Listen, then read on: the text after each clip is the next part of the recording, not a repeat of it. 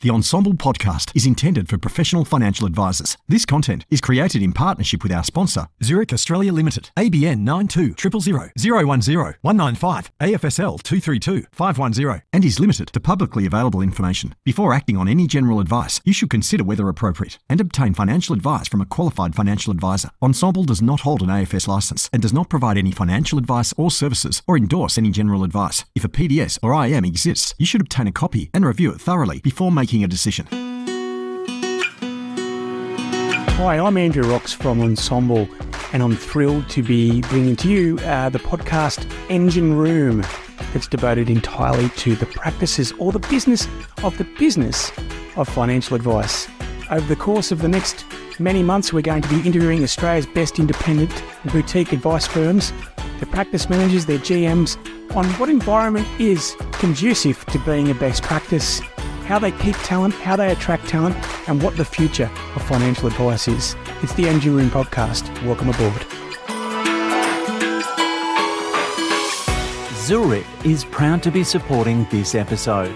The Zurich and OnePath Advisor portal is more efficient than ever before, giving you access to 2 leading brands with 3 highly sought-after products, underpinned by 2 powerful underwriting engines, all with 1 simple sign-on, making it easier for you to do business and perform at your best. Hi, it's Andrew Rocks, and welcome to another edition of the Engine Room. Today, I'm sitting down with the lovely Belinda Marley-Wallace from Evalesco in Sydney. Belinda, welcome to the Engine Room. Thanks, Roxy. Good to be here. And look, Belinda, it's a pleasure to have you as well. It's always good. You've brightened up the room, which is, obviously translates very well to people listening. But just if you could just visualise someone who's brightening up the room, then we would it'd be perfect. And I'm looking forward to this today because we've known each other for several years, and I've seen your development growth and also the positive impact that's had on the Evalesco team. So I suppose to get the listeners to get a bit of a feel of where you've come from, it'd be interesting to hear about your backstory, sort of how you got into, I suppose, the financial planning industry, and how is it that you find yourself as general manager or practice manager of Evalesco? Yeah, thanks, Roxy. I, like a lot of people I've spoken to, fell into financial planning. I came out of uni and took a support role with one of the big fours, and realised very quickly that I was not going to be there long term. After about 6 months, I looked around and took an opportunity with a risk-only business, working really closely with one of the directors on some ultra-high net worth clients. That gave me a really good foundation to the risk industry. And what year was this roughly, Belinda? 2004-ish. Yep. So it was a really good grounding and foundation. After that, I moved on to some paraplanning contracting in early 2008. And then mid-2008, got contacted by a friend and said, I know these guys. They're looking for someone. They were a holistic advice firm coming together. And I guess the rest is history. And this is the team, Marshall, Brentnell and Jeff Threck, is that right? That's correct. Okay. So I started working with Marshall and Jeff literally just as the GFC hit. I was going to mention that. So how did that go? Yeah, it was a big eye-opener and a very steep learning curve. I'd come from pure risk, so to jump into holistic FP world at GFC time, it was interesting, some big hours, but we worked really closely together and instantly hit it off. And I knew straight away that I'd be there long term. Fast forward 15 years and I'm still there. And is there anyone, obviously you mentioned you work with a risk professional, then you've moved into working with Marshall and Jeff. Is there anyone, I suppose, in your background or that journey that in particular that really has assisted you, or anyone has given you some guidance? Yeah, look, I think after working with Marsh and Jeff for so long, and in such a small team, because at the start it was just the 3 of us, so we have grown together, and we've been at similar life stages, having kids together, that sort of thing. So I think their support has been immeasurable. I certainly wouldn't be where I am today without both of them behind me, backing me every step of the way. There's been a couple of team members here and there, one in particular who came in while I was on one lot of mat leave.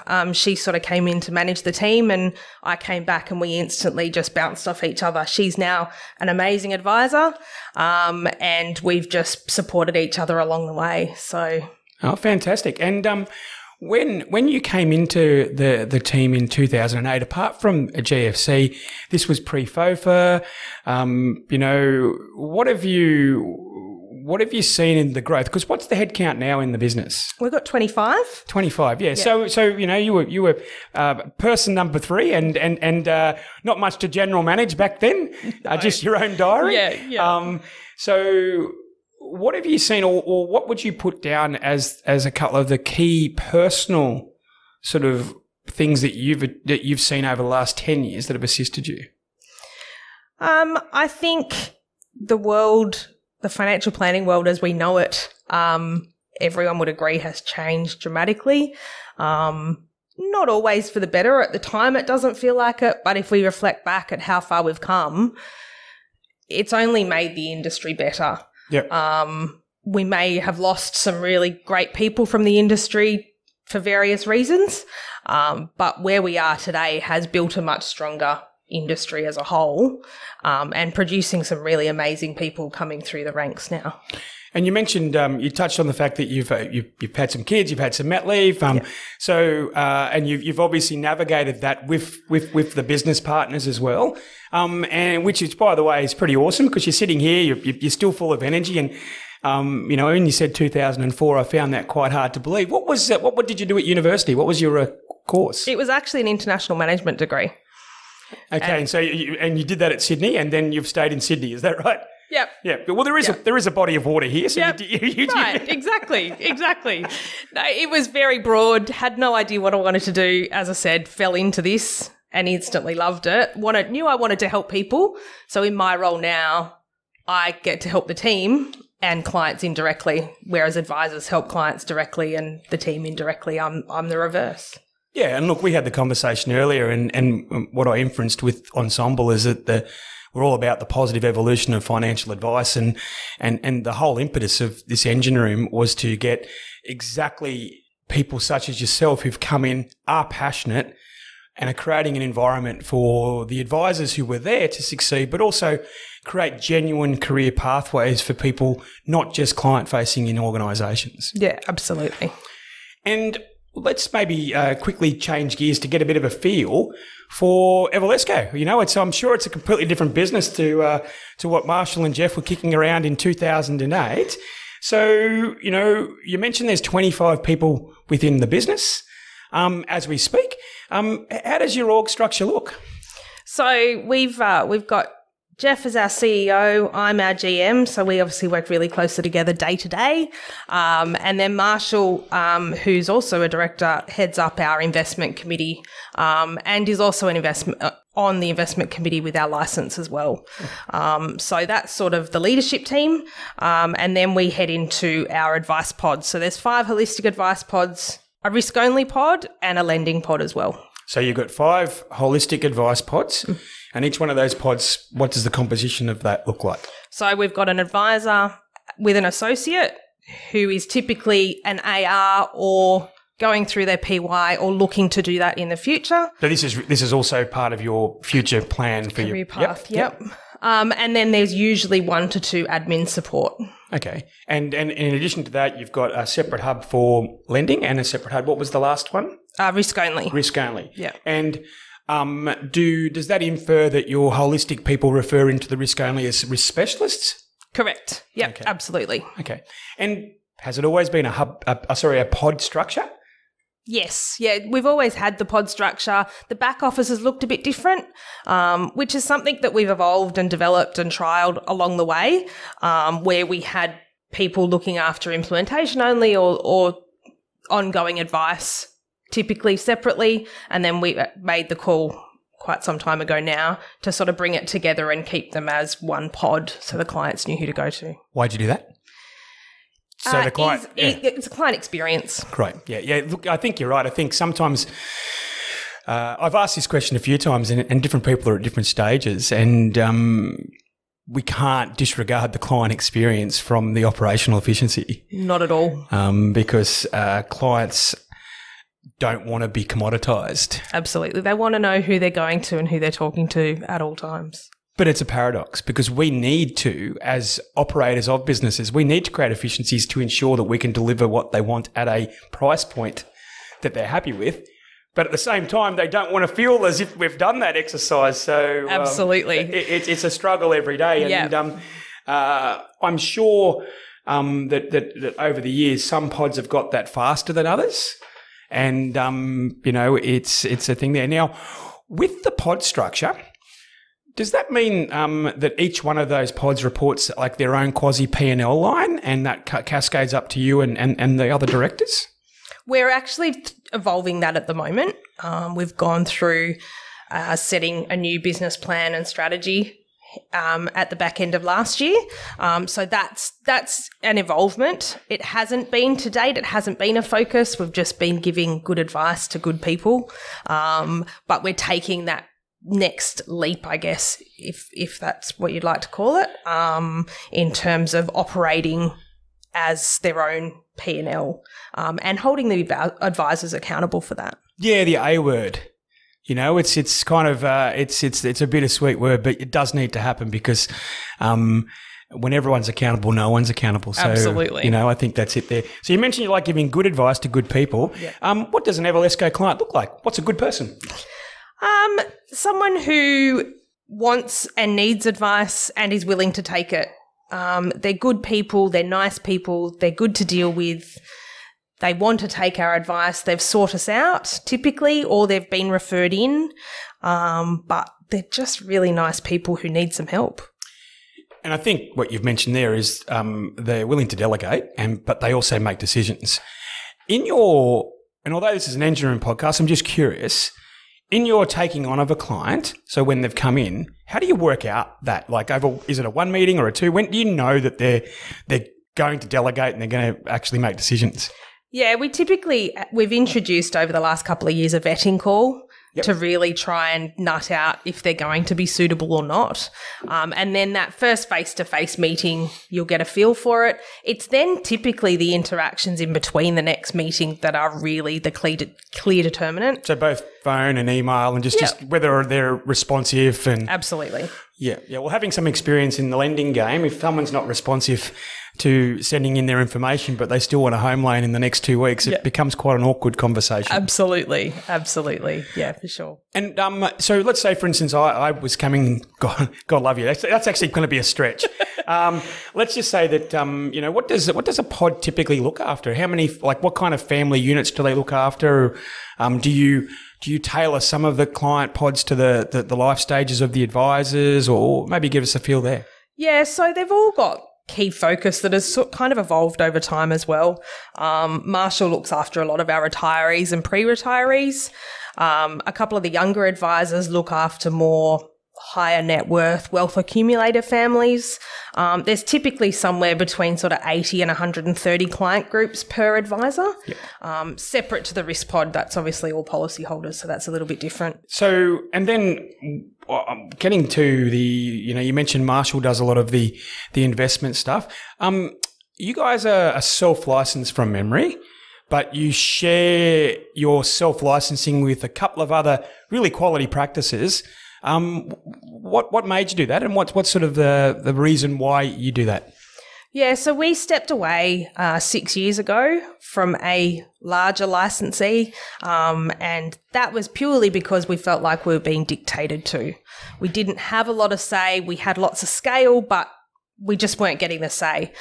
So there were 3 other smaller practices who Marsh and Jeff had a really good relationship with that came together. So there's a boutique of 4 groups, and we share at that investment level. the licensee, the compliance, the marketing, all that sort of stuff. It's a full range, but we've shared resources. The big collaboration, we're actually all heading to Melbourne in September for a licensee offsite. So we've still got that scale, that sharing, those thought processes, all that sort of stuff, the back office. I'm on the operational compliance committee, and everyone, there's a representative from each office. So we all share, push back to the license with any suggestions or thoughts as a group. And it just means that we've got a little bit more say. Whilst compliance is still tight, we do have more say in the end game. And I would imagine that by pooling those resources, you built an SMA or an MDA that. Yep. So we've using SMAs, and they're the models and that sort of thing are managed at the licensee level. So there is an investment committee that looks after that, and again, each practice has representatives within that. So there's a representative for the investment committee, and do you have a platform that you guys run off? Yeah, so we run off Premium primarily. So that's, again, managed at that investment committee level and then individually with each of the practices as well. And look, thank you for that. And then in relation to the risk, because I've had quite a few practices on here, and some of them are pure risk, okay, and they obviously get it. Some of them have done risk, but kind of have been mumbling that it's hard, etc. And I've had a couple of practices that have a risk specialist in their organisation. Okay, so has that always been the case? And what benefit does that risk specialist person bring to the other pods? So it hasn't always been the case. It was only a couple of years ago that we brought in a risk specialist, and that was as a result primarily of an acquisition, a risk-only book. So we brought Dom in 2 years ago. His wealth and knowledge of the risk industry, and it's the little quirks. He shared some stories last week with the team at our team meeting, and the little quirks are what distinguishes his knowledge and his brilliance in that, and really demonstrates to us as a leadership team that there's serious value in having him within the team to be able to take that off the advisors for them to focus on what they need to focus on, and he can focus on helping those clients with those risk-focused goals. Well, in essence, I mean, the financial planners peddle peace of mind, and in this regard, your advisors have got peace of mind that their risk specialist has got their back. Absolutely. And when we've spoken with people who do risk really well, it's that extra value add that you can give will ensure the outcome. And while we're talking life insurance, how have you guys built your engine room to deliver those plans? You know, how do you do it efficiently? So we outsource our paraplanning. It's not offshore, it's onshore, but it is outsourced from Evalesco.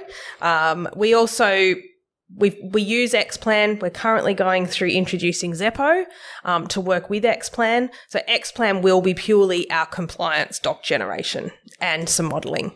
We're moving away from having it as our CRM. That will be Xeppo's focus. We've also using CDM. So all that insurance data will come through. And then we've got Slack for internal comms, Asana for task management.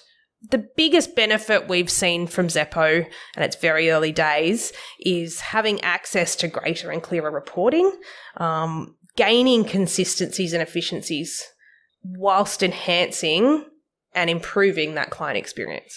So I normally ask what your tech stack is, but I think you've pretty clearly laid that out. And you're using Slack as your comms, and we're going to speak about where your people are located, whether you're an in-house, out-house combination, etc. But a tool such as Slack, and I was an early adopter of Slack back when I had my business announced 15 years ago, actually just had us ready for COVID, which we never thought was going to happen. But so maybe just give us a feel for how you utilize Slack as a communication tool, and then also where are you located and where is the team located? Yep. So Slack as a communication tool has been amazing. It's been a game changer. It's taken all unnecessary comms out of email and instant time. Email's yucky. Yeah, very. So that's been a big game changer for the team. We can also jump on video calls in there. We can pin documents in there so it's easy reference. No one can turn around and tell me that they haven't been told because I know it's in there. And when did you start on that? It's been, it's been a while. Maybe, I think we were early adopters. So well before COVID. Oh, yeah. Well and truly well before COVID. But it did make life easier in COVID when we all of a sudden had to all work from home. Absolutely. So speaking about that, where are you located? Where's head office? We're in the Sydney CBD. So it's nice and easy for everyone, easy access for public transport. But we also do have part of our team offshore. So part of our team is in Cebu. We work really closely with VBP, which is an awesome relationship that we're really happy we've got, and we're really thankful that we've got them as part of our team. We've been working with them for 4 to 5 years now. And look, I can see a quick look at your people on your website. I can see all these happy, smiley faces there. So I'm going to talk about people and culture in a minute, but and we might be able to touch on that. But yeah, it's clear that there's an inner glow in the people in your business. Do you, so although you share AFSL, does your business have a board per se, or is it just the senior leadership of you three that sort of make the decisions? Yeah, we've got this, the three of us. We've also, in the last 6 to 12 months, engaged with Encore Advisory. So we've got Mark as part of our board as well, which we have identified as a leadership team has been a bit of a game changer for us as a group. It just helps us stay on track, holds us accountable far more than it ever did. We've been able to set out project plans and that sort of thing, all the stuff that we just have in conversations and it would typically fall back on me to track and make happen. We've got someone else to help us push those along. Look, and a shout out to Encore, and we'll put some details attached to this of who they are, and hopefully they're still open for new clients because they'll probably get some. And look, I'm a mad fan of having coaching. In fact, my current business partner in VBP was my previous business coach as a financial planning owner. So holding owners to account. Remember the A word, accountability. Yeah. What we've learnt talking to practice managers is they've got to hold people technically below them in the org chart accountable, but the ones that do it well hold themselves and the people above them in the org chart accountable. Would you say that's your role? Yeah, absolutely. Absolutely. That's spot on. And it's only really come to light that has been and become a clear focus since we've started working with Mark and Tom. And so right now, is all of your team in Sydney? I know you've got the Philippines business, but is all your team in Sydney working in the office? Yeah, they are. So we've got a hybrid work setup. So they work from home 1 to 2 days a week, and then in the office. There's certain times we stipulate they come in. So for team meetings and that sort of thing, ideally they'll be in the office. But other than that, we're pretty flexible. We've identified that that's really important to them, and so we're working with them on that. And as the sort of the person running the business, with things such as meeting rhythms and cadences, what does Evalesco's meeting cadence look like? Do you know, is it structured? Give us a bit of a feel for if I'm working in your business, what are the non-negotiables? How does it work? So typically, each pod will meet once or twice a week. We do monthly roundtable meetings with our advisors. We do separate ones with our associates because obviously they can focus on different things. I do fortnightly catch-ups with the admin team as well, which involves our Cebu team. And then we've got fortnightly management meetings for the leadership team, which is chaired by Mark, so he can provide input regularly. That will probably push out to monthly eventually, but for now it's fortnightly. We've got monthly team meetings as well, and that's more business update type stuff, recognising achievements, birthdays, anniversaries, all that sort of fun stuff. That's where we share our financials as well with the team. We give them updates on the strategic plan, that sort of thing, just to bring them in the fold each month. that's probably it. And just, I suppose, just confirm, the Mark you're referring to is Mark Bynum? Mark Zaglis. Mark Zaglis. Yeah. Okay. Yeah. Mark Zaglis. Yeah. I was just making sure I got that confirmation there. And with the cadence there, so you're meeting with your operations team as collectively, and then do you do sort of annual reviews or quarterly reviews individually? So we do annual performance reviews. Yep. And on the back of that, training and development plans are set. We also have, Jeff and I do monthly one-on-ones with each of the team, depending on who they are, as to who they are with. But we do monthly one-on-ones, less formal, but sort of a check-in. Try and not focus it on the day-to-day, more the bigger picture. I've looked at your website and you've got a few associate advisors there. How do you know when they're ready to step up and be an advisor? And have you got any of it wrong? Have you left people too long, or have you promoted people too? Or they're probably still there, so we can't talk about them. But where have you got it wrong before? Yeah, absolutely. We've made mistakes for sure. Did you learn from them? Absolutely. Otherwise, we'd still be making the same thing over and over again. I think with the team, what we've identified, and Jeff's really good at identifying this, is he can see they're ready before they know they're ready. So it's giving them that confidence, really. They know the technical stuff. The soft skills and the confidence is really the major step for a lot of associates. So it's just making sure that we're pushing them as much as we can at the right times. And it's getting those first sort of dozen sort of standalone meetings with clients. Clients are the good and fun part. You know, when you look at the ecosystem, they're the most compliant people in our business model. Yeah. Especially if you've got the vetting and whatnot in there. So you're right, it's probably giving them that confidence and getting, because the other way, promoting people too early can actually be quite problematic as well. And that does happen with some practices. And I've been guilty of that historically as well. Yeah, I think so, definitely. You mentioned you share your financials with your team, okay? And that's on a monthly basis, is that right? Yeah, high level, Yep. monthly basis. Yep. And so does that mean you've got some critical numbers? Like is it revenue? Is it farm? Is it like what are the critical numbers that you like to look at in your lens? Yeah, for us it's revenue because we've set some pretty big targets.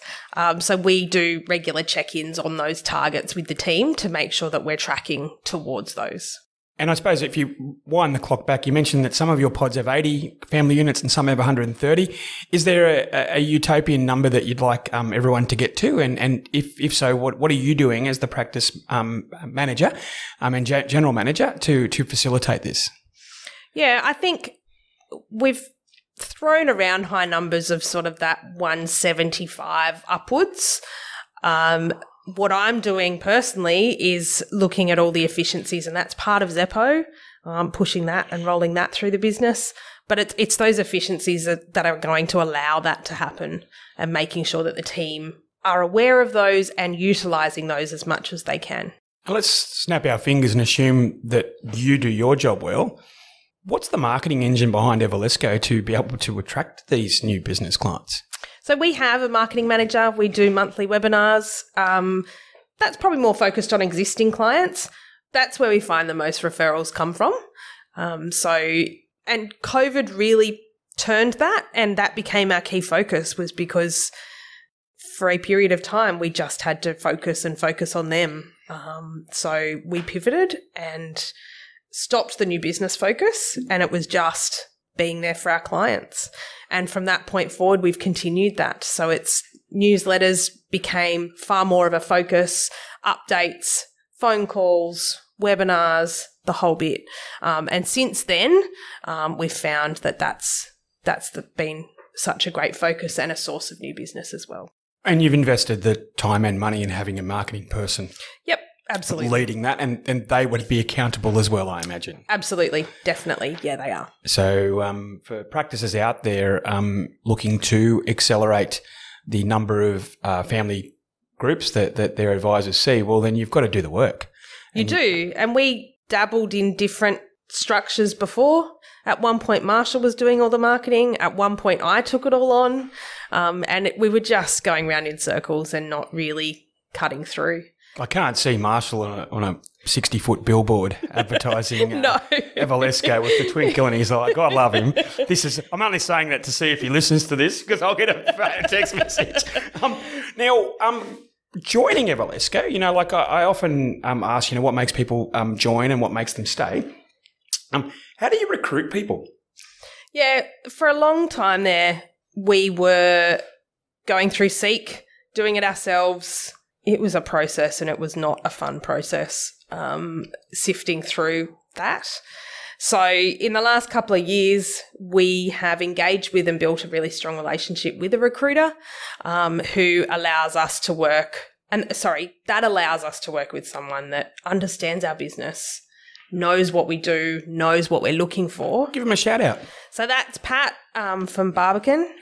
So he has been amazing for us. The quality of candidates and people that are joining the team has certainly stepped up a notch. Since working alongside him, we've seen it. Yeah, it's been a game changer. And so does Pat do a lot of the heavy lifting around things like psych tests and stuff, or is there still a fair bit that goes into once the candidate's identified? Is there, do you panel interview? Maybe give it a feel. Yeah, so we meet with the team members initially. So Jeff and or I typically will meet with them. And then we, if are interested, get them back for a second interview. And at that point, they'll meet with more of the team that they will be working directly with.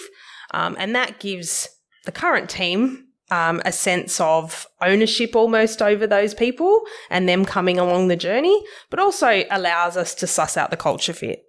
From there, if they're successful, we then go on to case study. So we'll send them out a case study and get them to do a case study for us just to try and gauge where they're at. And just to clarify, you in your role as GM, you're interviewing the potential advisors. Yes. Yep. So you're providing that counterpoint to advisors interviewing advisors. Yes, correct. Why I thought that was an important question is lead advisors. Quite a few CEOs in our industry have been successful advisors who've sort of built themselves into CEO. And there's two types. There's ones that have actually reached out and got coaching and, shared the burden and employed general managers. And there's others that just put a new title on their name because they're good at selling. They make terrible interviewers. And it's always good then to have that counterpoint because everyone's awesome to them. So it's like the Lego movie, everyone's awesome and I can't wait for them to start. and you probably sit there sometimes going, yeah, but I think they're going to be a hot mess. Maybe not now because you've got the recruiter involved, but prior to that, you'd be like, I'm going to clean up a lot of mess with this person. Yeah, absolutely. The training, so how's your retention with your team, your overall team? How do you find retaining them and keeping them? And is it because you run, like you mentioned, you do a development and training plan? Mm-hmm. So what's your tips on that? Yeah, look, for us this year has actually been a little bit different. Rolling out our strategy and our plan has meant that some people aren't on the journey anymore with us. We've had a little bit of turnover for the first time since I can remember. In saying that, a lot of our team members are 3, 4, 5 plus years.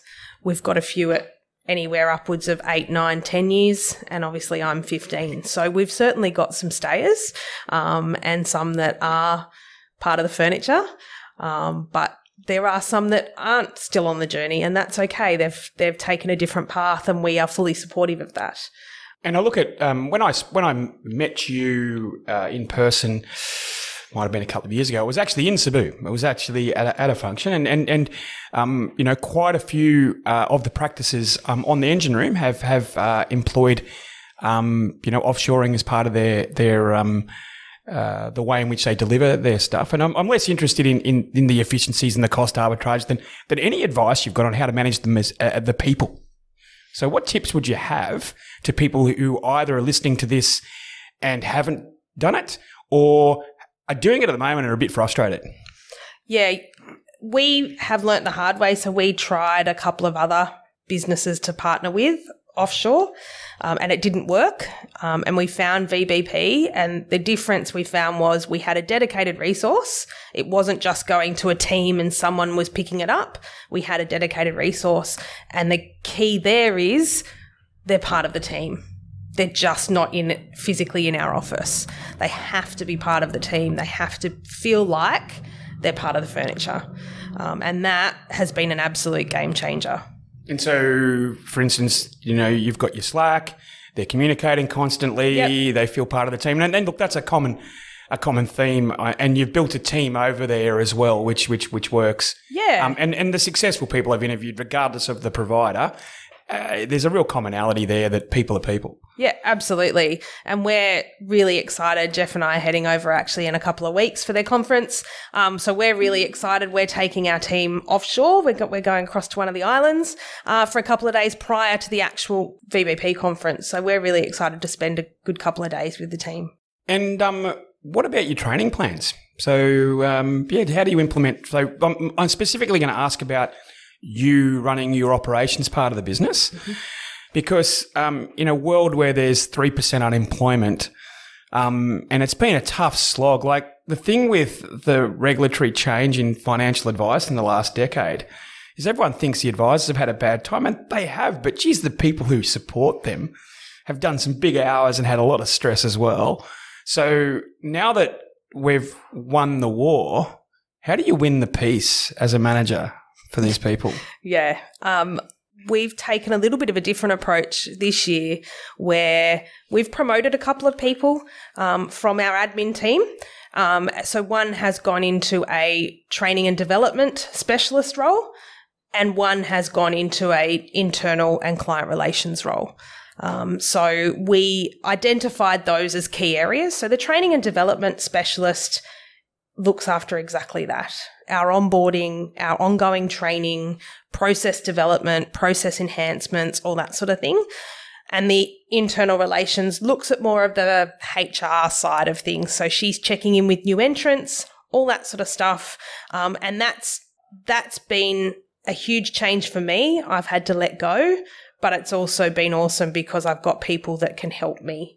And these two are amazing, and they've taken so much off my load that I don't feel like I'm not achieving in every area because I know that they've got it, and they come to me with anything, but I know they've got it. So they're stepping into those new roles beautifully. And I know the team are feeling far more supported as well. And that's been a big key driver, is they needed more support and I didn't have enough man hours to do that. So it was recognising that. And look, I'm going off piste a bit here, but you can't be all things to all people as the GM, right? And I'm really interested in what are you doing personally, or I'll preface that. What are you doing, or what would you like to be doing with your own personal and professional development in your role? What courses would you like to do, or what would you? How would you like to be more supported as a general manager? I've gone through over the years. The guys have supported me, and I've done a couple of leadership courses. Which any standout courses in there? I did one with Kylie Denton. That was great. That was a 2-part course over a 14-week period, which happened to be in COVID, which was amazing because I was at home anyway and I could just jump on and focus on it. It was actually really good timing. She was phenomenal. And now we're working really closely with Mark and Tom at Encore. Mark's doing a lot of coaching with Jeff and I as we go through this process and in our fortnightly management meetings and all that sort of stuff. So I think the key is that leadership piece. A lot of people just fall into those roles and evolve into those roles because it's a business need. But without the right training, you're just going to keep fumbling.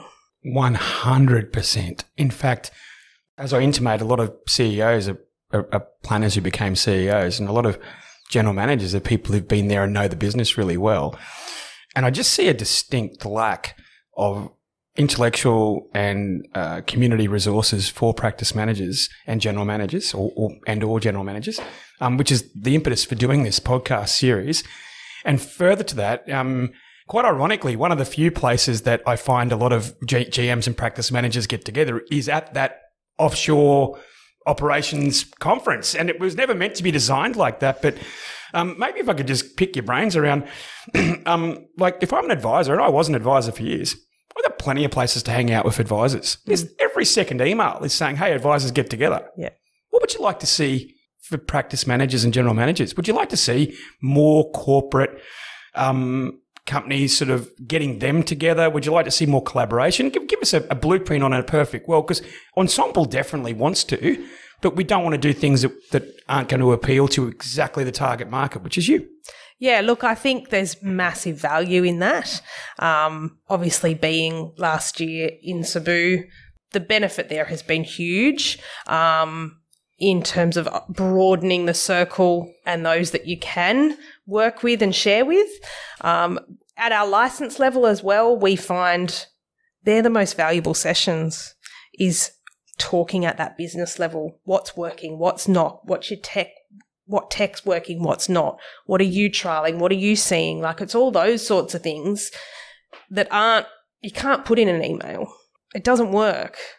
Face-to-face conversations then just open up and broaden, and you start talking and going down different paths and find different things out. So, yeah, look, sessions like that are certainly have a place for sure.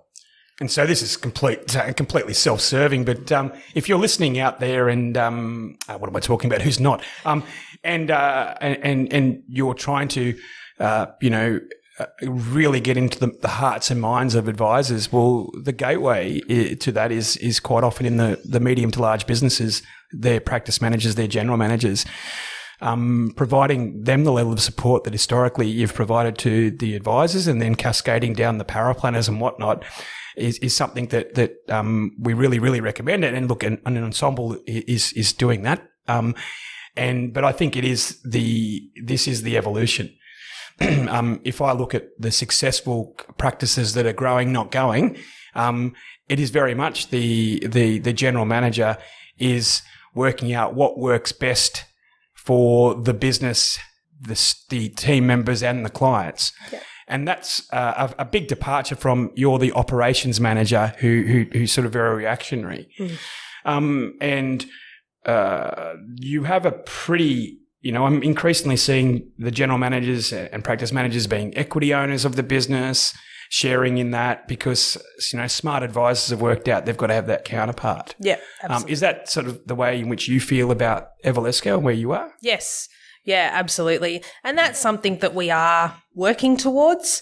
As a business, the plan is to have that finalised by the end of the year and rolled out in the new year to longer term team members, and then quite possibly to then others in the team as well. Yeah, I think people want to belong. They do. They're working hard. They want to be working hard for something.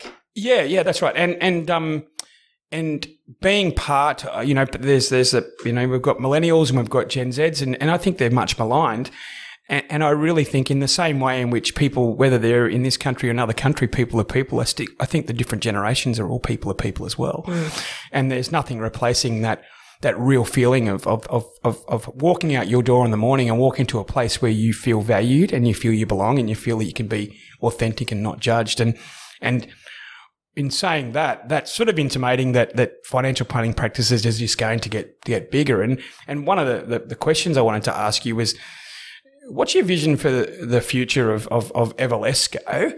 First question. Then the vision of how you see the industry going. You guys are you're a multidiscipline practice in that you do the debt advice and you do the financial planning. But I bet if I'm a client, I don't realise that. I just think you're helping me.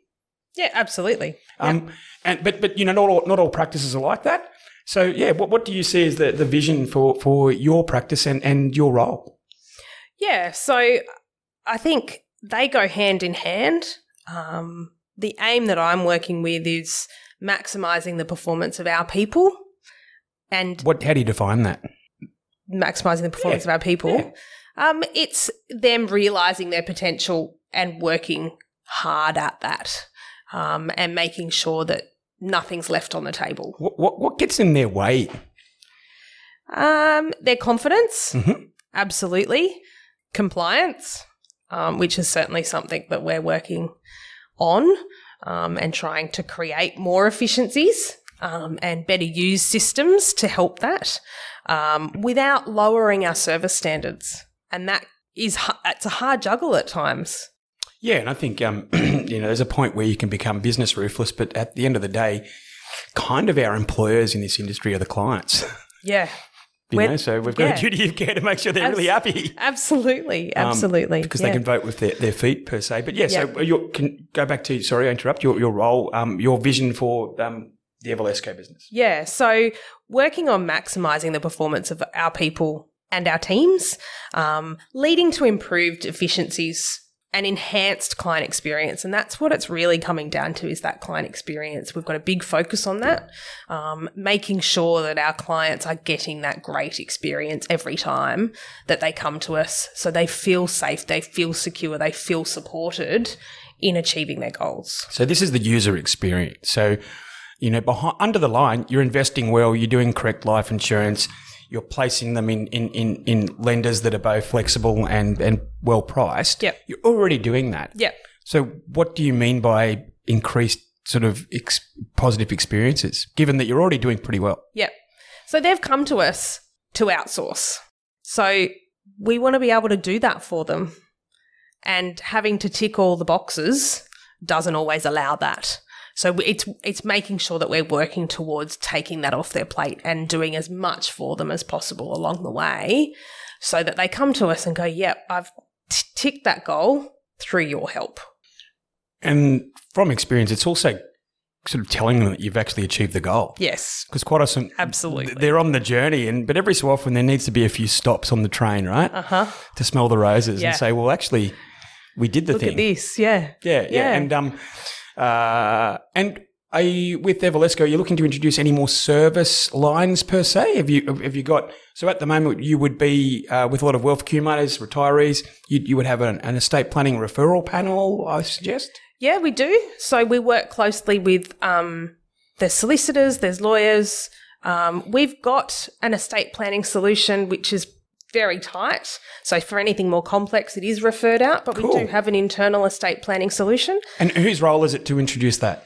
The risk specialist. Okay, cool. They go hand in hand. So he... Geez, this risk specialist is getting a bit of a plug today, He is. So he looks after that as well with his team. Awesome. And what about the roles of general managers or practice managers in other practices? Where do you see practices going in the future with the backdrop of what's happened? Yeah, I think the role is to start stepping into that visionary role within the business. That typically comes from leaders, owners, CEOs, typically. GMs sort of just make it all happen. But I've been working really closely with the guys over the last couple of years, and being able to be exposed to those new ideas at a different level has really meant that I bring a different perspective, and we can collectively come together as a leadership team to make decisions and offer those different perspectives when decision making comes about. So I think that's a big thing. If you're investing in that GM role, allow them in to that. Because it can definitely bring different perspectives and different thought processes and ideas to the table that you may not have thought of as a CEO or a head advisor or just the business owner standalone. So it's, bringing that in. And where Evalesco is at the moment, as far as growing, are you in the market for, you've mentioned you've got your pod structure, you're looking to increase up from sort of the 130 to 175. Is Evalesco in 2023 in the market for new ARs, associate advisors?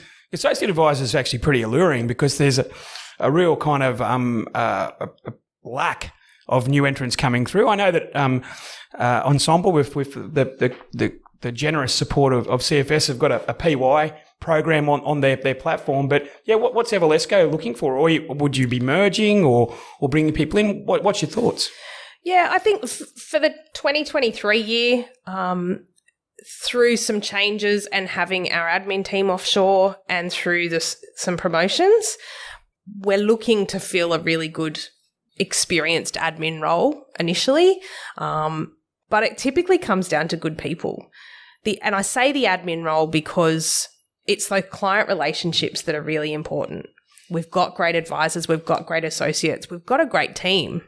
We just need a little bit more hands-on doing at the moment. So people who are confident in talking with the clients as well. Absolutely. Yeah, it's a rare beast who's confident in talking with their own team and also with the clients. Yeah.